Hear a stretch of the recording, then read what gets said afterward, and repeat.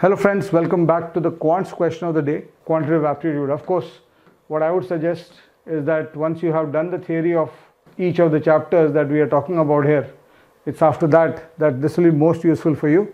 But even if you're a starter and you have not studied everything, it might still be instructive or useful in your prep cycle to watch these videos.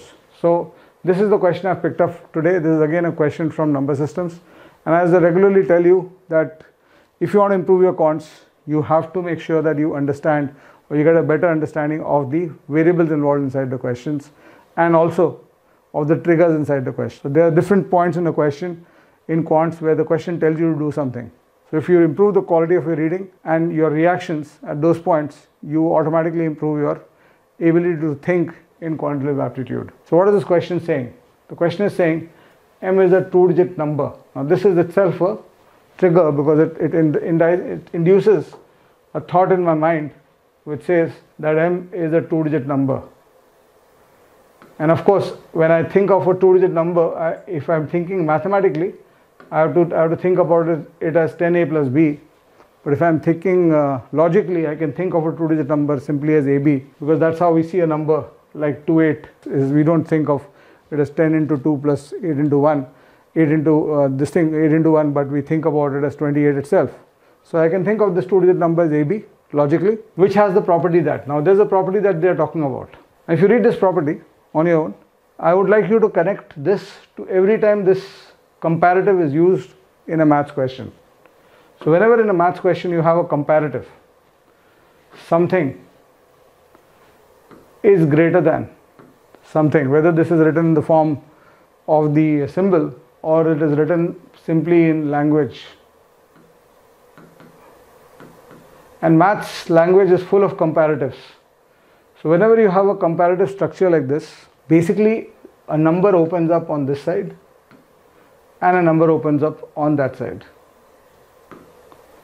And what you have to do in your reading is split the reading of the sentence into this number separately and that number separately. So based on this understanding of the reading of the situation, if I go ahead and try to read this, my first reaction will be that this is where N1 is. And I need to understand what N1 is before I move ahead. The product of, and I've seen a lot of students not doing this, which is why they find it difficult to solve questions like this, which is why it appears in LOD in my books. The product of factorial of its digits. Now let's try to understand what is this saying. For the number AB, what do you mean by the product of factorials of its digits? So what we need to understand when you read this language is that AB is a 2-digit number and factorial of its digits are A factorial and B factorial. And the product of the factorial of its digits is A factorial into B factorial. So in my something greater than something, N1 greater than N2, this is what is occupying the value of N1, A factorial into B factorial.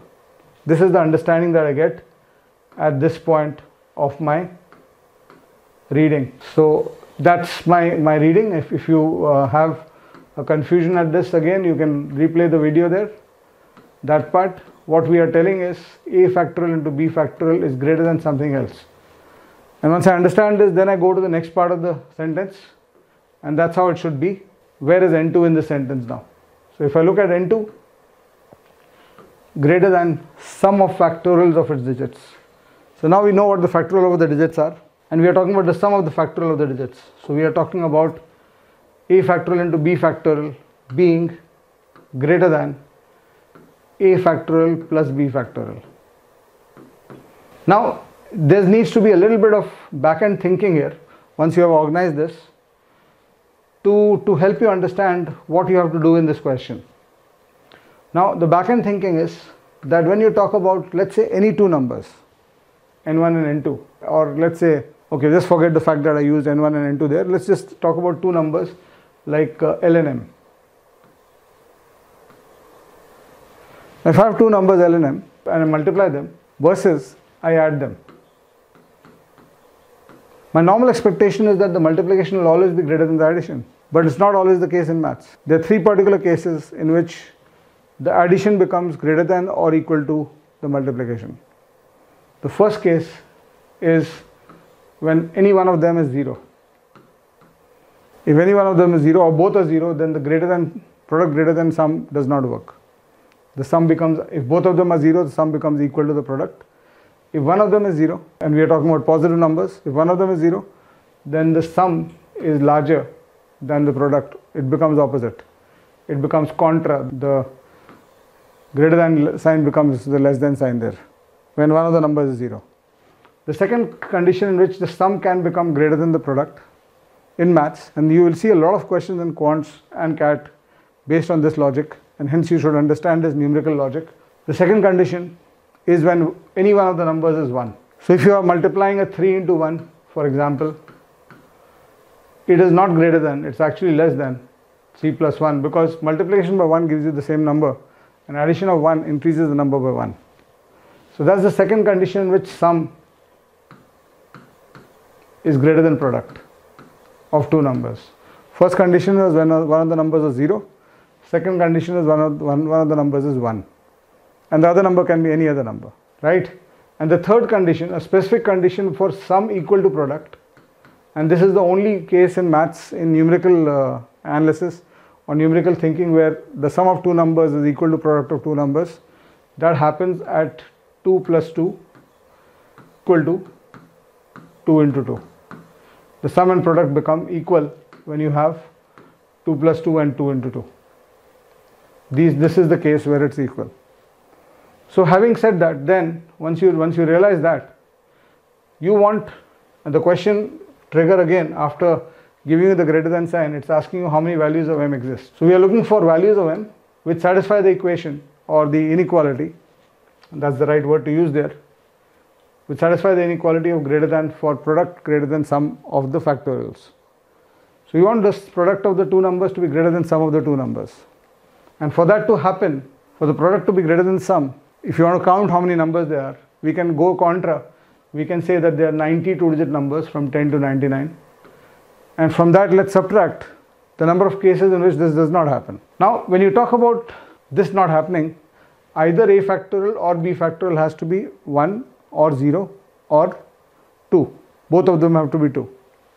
So when you realize that, and you realize that the factorial of digits starting with even 0 factorial has a value of 1, and 1 factorial has a value of 1, and 2 factorial has a value of 2, and 3 factorial onwards to 9 factorial, the value goes much higher than 2. You realize that the contra event of sum being greater than product or equal to product, the chances are only there when you are taking numbers between at least one of the digits as 0 and 2. So once you realize that, then you can start thinking, okay, how many cases will the sum be greater than product? In the tens.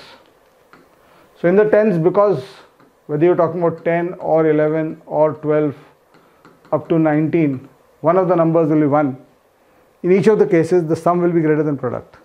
So you can check this. 1 factorial plus 9 factorial will be greater than 1 factorial into 9 factorial. Which means that all the numbers from 10 to 19, 10 numbers here, are going to contradict the product greater than sum situation. So we should subtract these 10 numbers from my count of 90 numbers where product will be greater than sum. Then when I go to the 20s, when I reach the 20s, I realize that in 20, 21 and 22, in 3 numbers, the product of the sum will be greater than or equal to the product of the factorials. So if you look at 22 factorial 22, so 2 factorial plus 2 factorial is what will emerge on this side, and 2 factorial into 2 factorial will emerge on the other side. And you can see that they are not, I mean, you don't have the greater than, the product greater than sum situation here. You have equality in this case. And similarly, you can think of 20, 21. So there are 3 more numbers in the 20s. And you don't need to worry about having to do this for a long time, because from the 30s to the 90s, you can predict that in each of 30, in the 30s, you'll have 2 numbers, 30 and 31, that will have this property. 3 factorial plus 0 factorial is greater than 3 factorial into 0 factorial, because 3 factorial is 6 plus 1 is greater than 6 into 1. 3 factorial plus 1 factorial is greater than 3 factorial into 1 factorial. 3 factorial plus 1 factorial is greater than 3 factorial into 1 factorial. From 32 onwards, it will be fine. The service will resume, product will be greater than sum, because 3 factorial into 2 factorial, which is 6 into 2, is greater than 6 plus 2. 32 to 39, this is not going to happen. So in the 30s, there are only 2 numbers, and likewise in the 40s, the key is that you want either one of the digits to be 0 or 1 now. And in 40s, there are only 2 numbers where one digit is 0 or 1. Going all the way to the 90s, there's only 2 numbers, 90, 91, which will have this property that the product will not be greater than the sum. So you have to subtract. These are all the numbers having the contra property. So there are 7 such cases. 7 into 2, 14. So if I subtract 14 from here, the answer is going to be 63. There are 63 numbers that obey this property of how many values of m exist, such that the product of the factorial of digits is greater than sum of factorial of digits. And hence the correct answer is option C. So I'll come back to you with more on this. I hope you enjoyed this. Do comment on the video. Thank you so much. Bye bye for now. Please do subscribe to the channel. Bye bye.